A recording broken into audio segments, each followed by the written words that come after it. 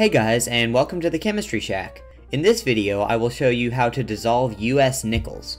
There are many methods to do this, but in this video, I will focus on the sulfuric acid and hydrogen peroxide method. If you do this yourself, note that it is illegal in the United States to fraudulently deface US coins. However, defacing coins without fraudulent intent is perfectly fine according to treasury.gov. Just know that this procedure is for educational purposes only, and I am not responsible if you choose to do anything illegal. With the disclaimer out of the way, we can move on to the actual experiment. US nickels consist of 75% copper and 25% nickel by mass. We will be dissolving them in sulfuric acid to make a mixture of copper 2 sulfate and nickel 2 sulfate. Because both copper and nickel are too unreactive to dissolve in sulfuric acid alone, we need to add hydrogen peroxide to oxidize the metals and allow them to dissolve in the acid. For every nickel you want to dissolve, measure out 4.3 milliliters of 98% sulfuric acid and 12 milliliters of 30% hydrogen peroxide. You'll notice that we are using an excess of hydrogen peroxide and that the sulfuric acid is the limiting reagent. We use an excess of peroxide because a lot of it will actually decompose due to the heat of the reaction. We are using less than the required amount of sulfuric acid so that no acid is left if we decide to boil it.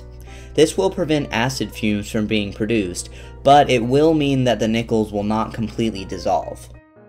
Since I wanted to dissolve 3 nickels, I measured out 13 milliliters of sulfuric acid and 75 milliliters of hydrogen peroxide.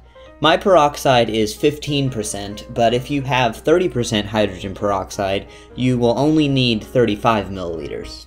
Add the 13 milliliters of acid to 20 ml of water to dilute it. Then dilute the hydrogen peroxide solution to 15% by adding an appropriate amount of water. I didn't have to do this step because my peroxide was already at 15%. The acid-water mixture will become quite hot due to the exothermic dissolution of the sulfuric acid, so wait for it to cool to room temperature before proceeding. Add the nickels to the acid-water mixture and set up an addition funnel over the beaker. Then add the hydrogen peroxide to the funnel. Begin adding the hydrogen peroxide dropwise to the solution. You will notice an immediate reaction and a blue-green color being produced as nickel and copper sulfates are forming. Monitor the temperature with a thermometer and try to keep it between 60 and 80 Celsius. We want it to be hot enough so that the reaction can occur at a faster rate, but we don't want it to be so hot that the hydrogen peroxide violently decomposes.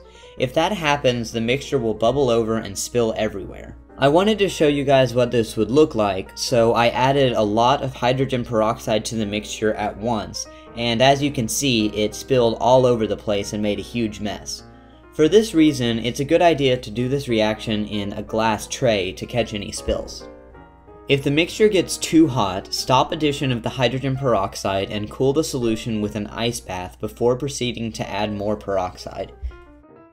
You can see that I left the mixture in the ice bath a bit too long and the nickel and copper sulfates actually crystallized onto the nickels. This was actually pretty cool even though it was unintended. Once I had finished admiring the crystals, I continued adding hydrogen peroxide to the mixture. Eventually, the heat from the reaction was enough to redissolve the crystals. You may find that the reaction isn't complete even after all the peroxide has been used up.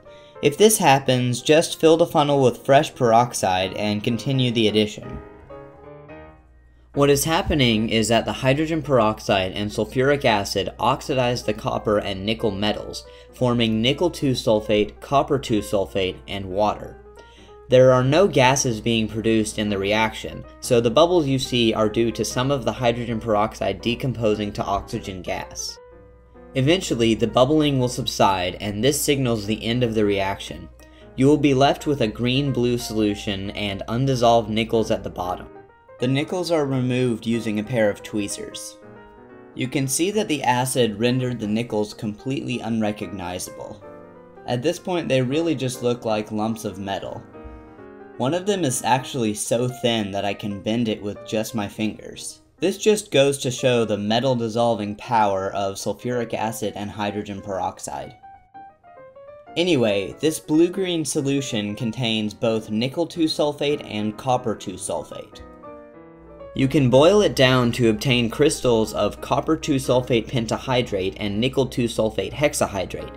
This is a sample of the crystals produced from a separate run following the same procedure.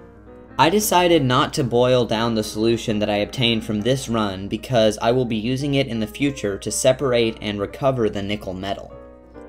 The solution was transferred to a glass bottle for storage. In a future video, I will show an alternative method to dissolve nickels using hydrochloric acid instead of sulfuric acid. I will also be attempting to isolate the nickel metal from this solution in the future. In the meantime, make sure to click that like button if you enjoyed this video. Also, feel free to leave a comment on suggestions for experiment ideas. I'd love to hear your input, so let me know if you have anything you'd like to see. Also, if you like my videos, make sure to subscribe to the Chemistry Shack so you can be notified whenever I release a new video. Subscribing is completely free and it's a great way to stay up to date on all my videos. Well anyways, thanks for watching and I hope you enjoyed this video.